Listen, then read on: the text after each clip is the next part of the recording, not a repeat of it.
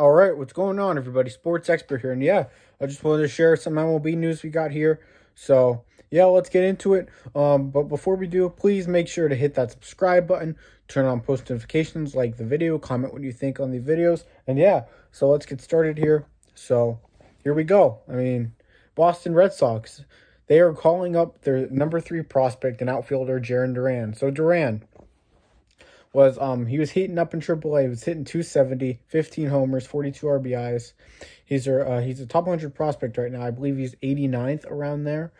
So he's somewhere around that ballpark. So, the Red Sox called him up. It seems like they didn't call him up to sit. They called him up to actually be a contributor for the team because I don't know if you guys know, they're actually they don't want to fool around with the luxury tax and everything. And it remains to be seen if Kyle Bloom can get permission to spend at the deadline for pieces to contend, and that may not be likely. So this could definitely be it's like a trade, but it's not a trade. Basically what's happening here for the Boston Red Sox. So yeah, I really think this is I really like the potential of Jarren Duran.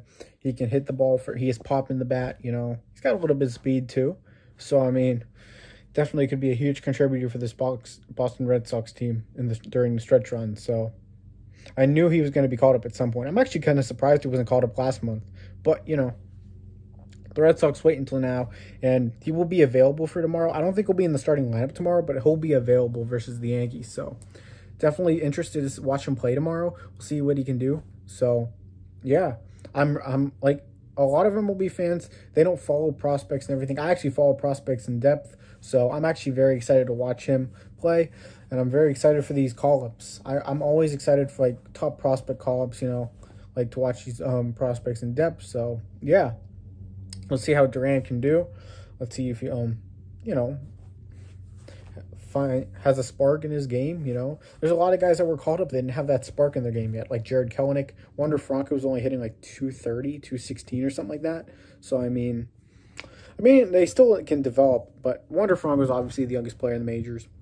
But these guys lost a year of development in the minors last year. So it's not like there's a concern or anything. It's just they need a bit more development, which can come in handy pretty easily.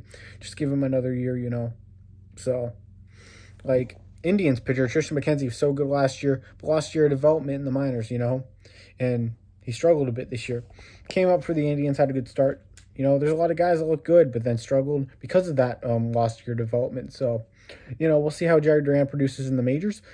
So, yeah, like I said, 270, 15 homers, 42 RBIs. That was his stat line in AAA Worcester this year for the Boston Red Sox. So, yeah, but definitely an interesting call up here. I'm definitely excited to watch. I'll be looking forward to tomorrow's game. So yeah, appreciate everyone being here. Please hit the subscribe button if you're new. Once again, turn on post notifications, comment. Would appreciate it, everybody. I'm out, guys. Sports expert Jarren Duran being called up by the Boston Red Sox. Peace.